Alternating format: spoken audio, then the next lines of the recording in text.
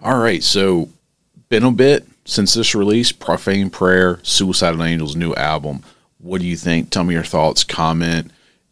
I'm blown away. That the opening track, When the Lions Die, that single, phenomenal. And so that's how they opened the album up.